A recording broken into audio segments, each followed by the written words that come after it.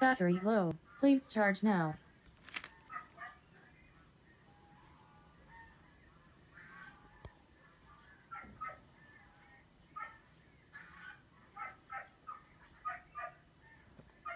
Connected to MacBook Air's iPhone. Connected.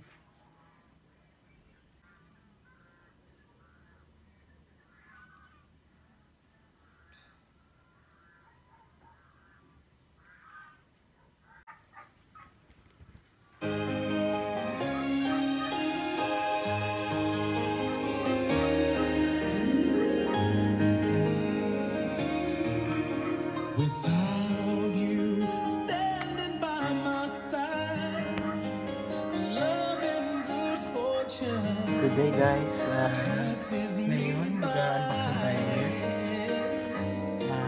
Kumusta kayo dyan? Ito guys ay isa sa mga collection ko na masasabing rare talaga din siya ngayon. Actually check ako last day kasi hindi ko saan ito i-unboxing, pero na-inspired ako nung nakita ko talagang halos wala siya sa online. Sabi ko para naman ma-share ko sa mga Kylie Minogue fans kagaya ko. And ito yung guys, isa sa mga favorite ng album. Title ng album niya is Let's Get To It.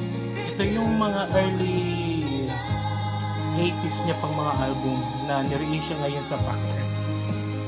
Ito yung guys yung Boxset niya. Kylie Minogue, Let's Get To It. Malaki siya guys, medyo heavy, mabigat. Ito na purchase ka to way back pa nung bagong release siya nung nasa UAE pa ako, United Arab Emirates, and memorable talaga sa akin ito. And ito guys wala yung promotional sticker niya. As always, lagi ko yung hindi tinatapon talaga, lagi ko siya dinidikit sa para at least kompleto siya. Yan. Kylie, Let's Get To It. The classic 1991 album remastered collector's edition features the hits Word Is Out, If You Were Me Now, yan background music natin ngayon na favorite ko, and Give Me Just a Little More Time and Finer Feelings. Ito guys, mayroong kasamang bonus track including 12 mixes and the DVD future pictured disc vinyl and postcards, plus yung exclusive poster niya sa loob in 48-page book. So marami siyang nasa loob nito, kaya medyo mabigat talaga siya. Kung ipapaship mo ito ngayon, medyo mabigat siya, so expensive, mahal yung shipping nito kasi medyo may kagibatan siya guys. Guys, i-unboxing natin ito guys. Matagal ko nang binuksan pero napansin nyo naka-plastic pa rin siya, diba? Ganon ang dapat yung ginagawa pag may mga collection kayo. Make it sure na naaalagaan yung collection nyo para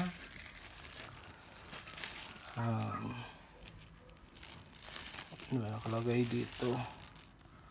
Okay. Okay guys. Okay, teka lang guys.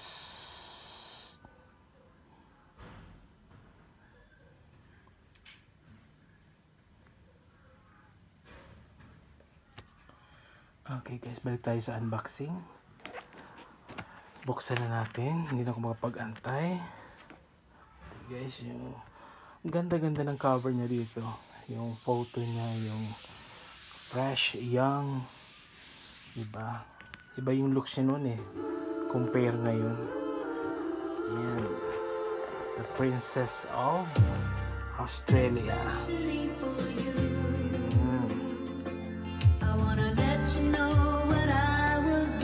Sa tabi.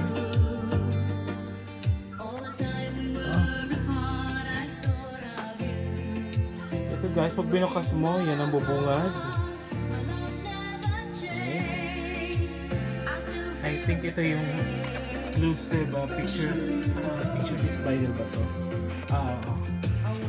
Unahin na natin guys yung kanyang vinyl.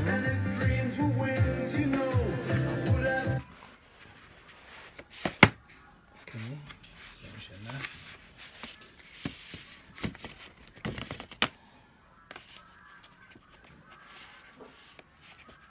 Ito yung vinyl niya guys. Yan. Diba ang ganda? Yan. I hope mayroon kayong copy nito guys. Kasi kung wala, sayang. Napalampas niyo yung pagkakataon na makakuha ng ganitong collection. Yan. Picture this vinyl. Limited edition. Part ng Boxset. Kylie, let's get to it. Wala nakalagay guys yung tracklist dito. Dito ata sa kabila. Sa side 2. Yan. This side, yung tracklist niya guys. Let's get to it. Right here, right now. Live and learn. And no words without you. I guess I like it like that. And then the other side naman guys is word is out. Give me just a little more time. Too much of a good thing and finer feelings. And the last track is If You Were With Me Now. Yan, If You Were With Me Now guys, isa sa mga favorite ko. And sa album na to, yan talaga yung paulit-ulit kong piniplay talaga. Kahit sa phone or sa CD, favorite ko talaga guys yung song yan. Kasi yung melody, sobrang ganda. Guys, tabi muna natin. Bira ko to guys, patugtugin kasi sa dami ng collection ko, tinitingnan ko na lang happy na ako. Ito guys, kung napansin nyo, diba, ito yung kaya ganyan kasi ito yung exclusive poster niya na malaki. Sobrang laki nito guys. Ewan ko kung bubuksan ko to kasi sobrang laki. Puno ata dito sa bed ko. Sige, try natin. Dahan-dahan kasi plano ko itong ipa-frame. Diba? Ayos pa lang. Magugusot guys. Magugusot. Teka lang. Yan. Sobrang ingat ko talaga guys sa collection. Ito guys. Yung, diba? Nakabuka ka lang siya dito. Pero bagay naman sa kanya. Sobrang ganda niya dito. Ipapa-frame ko ito. Siguro yung frame niya maganda dito, yung same niyan, parang anong color, light blue or anong tawag pa dyan. Gagayahin ko na siguro yung color na yan para match. Tapos ilalagay ko siya sa music room. Tabi muna natin guys kasi ang laki, baka magusot eh. Yan, ayan siya. Buksan natin para makita. Oops! Yan. Diba ang laki guys? Giant poster. Ito guys yung book, exclusive. And buksan natin guys para makita nyo yung loob. And the back, medyo na-stuck na, nagkakaroon na siya ng, okay guys, yung cover, same ng cover ng Boxset. Ito yung first page. Ayan, may ginagalaw siya sa eyes, ewan ko ano. And Kylie, let's get to it. Yan guys, hindi ko nababasahin kasi masyadong mahaba, saka napapagod ako magbasa. Hindi ako mahilig magbasa guys. Pag nagbasa ako, ibig sabihin yan interesado akong sobra sa binabasa ko. Ito guys, yung mga photo niya. Anong tawag ba dito? Glam photo. Ewan ko kung anong tawag dito. Yan. Pero kasama yung mga lyrics ng song, and then yung mga credit, yung mga producer or ang tawag yung composer, or basta nandito na lahat siguro about sa album na to. Nakalagay na dito lahat yung information. Yan, si Kylie. Yan, Kylie. Isa sa mga icon na talaga nagtatak na especially dito sa Asia, Europe. Sa Amerika, medyo hindi gaano. Ngayon pa lang siya nare-recognize sa US. After niya nag-release ng Disco. And yung isa pa, ano yun, yung before ng Disco. Nakalimutan ko yung last album niya before Disco. Yan guys, classic. Iba talaga pag young, naiiba yung mukha mo pag kung makikita nyo guys si Madonna ngayon. Ibang iba na. Hindi na talaga siya kahit ang tawag dito,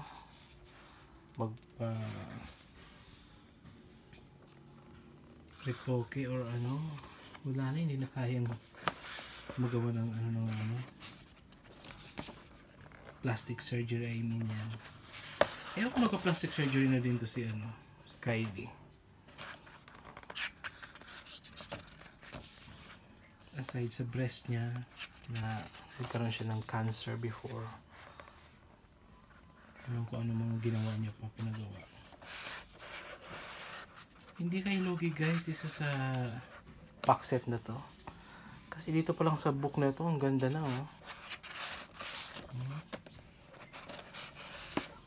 punong-puno ng mga old photos, yung mga kanyang almost parang vintage photos na to. Kasi anong taon ba ito ni-release? Parang early 90s. Parang ganun.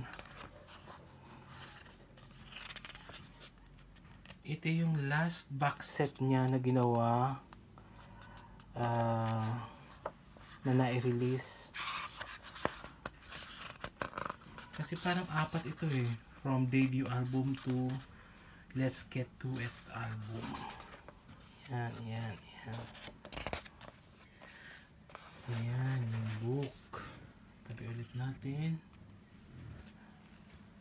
Okay. Ito guys, yung next. Ito yung mga CD and DVDs. Nakalagay dito. Pero yung iba, inalis ko dito kasi I think parang ibinalik ko na ulit. Ginagamit ko kasi dati to nung nasa Middle East ako. Para hindi ako mahirapan, minsan tinatanggal ko, nilagay ko doon sa lagayan ng mga CD para hindi ako bukas ng box set. Ito guys, try natin alis din sa ang dami na talaga guys. Mayroon pa mga postcards, diba? Hindi ka lugi talaga dito. Sobrang ganda. Yan yung quality ng photo ng photo postcard ba ito? Oo, postcard nga. Yung quality, ang ganda. Galing.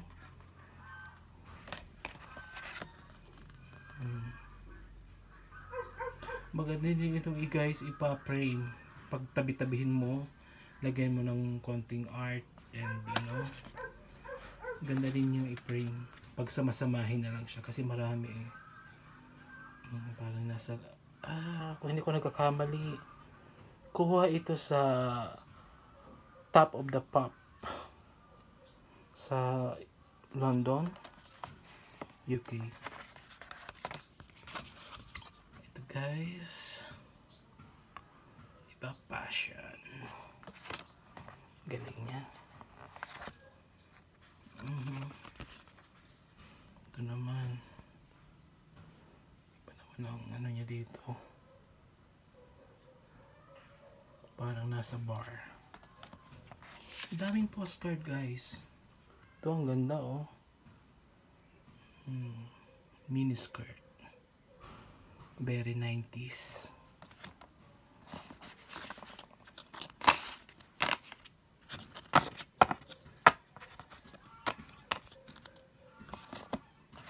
Tapos guys, ito yung DVD.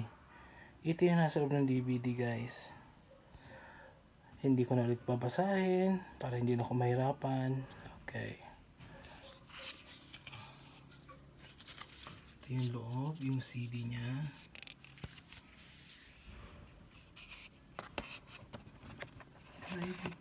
Kylie. Yan.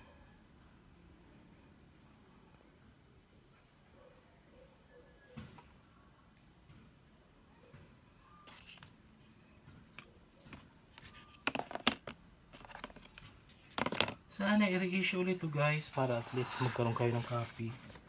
Kasi sayang, isa sa mga magandang pang collection. Ito yung CD. I think parang kulang ito na naitabi ko ata, na i-separate ko yung isa. Ito yung bonus track. Ang dami niyang bonus track dito. Yung CD niya sa loob. Ayan, purple. Lasin natin. Ayan. Ayan siya guys.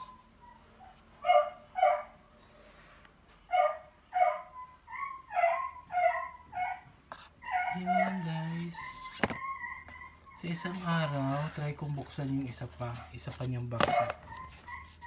Kasi apat ito eh. Apat na boxset.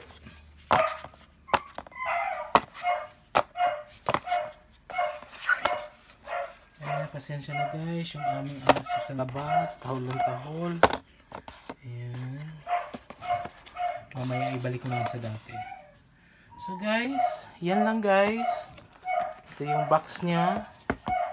Diba ang ganda? Ayan. Exclusive picture disc vinyl. Exclusive booklet. Exclusive giant poster. Diba ang ganda? Ipapaprime ko talaga yun guys. And yung kanyang mga DVD, CDs, remixes, postcards, ito na guys lahat. So until next time guys, and I hope nag-enjoy kayo sa aking unboxing ngayon. And please guys, subscribe naman dyan, and palike na din. And kung may mga gusto kayong request na gusto niyo ipa-unbox na mayroon ako dito, comment lang dyan sa comment section sa baba. And pwede din yung i-share ito sa mga sa Facebook para at least dumami na tayo sa YouTube channel na ito. Kasi parang until now hindi dadagdagan yung subscriber. And anyway, nag-enjoy naman ako. Siguro ano lang to, siguro magiging hobby ko na lang siguro, kasi hindi ko naman tawag dito na magkaroon ng maraming subscriber kasi mahirap. Anyway guys, until next time, thank you for watching.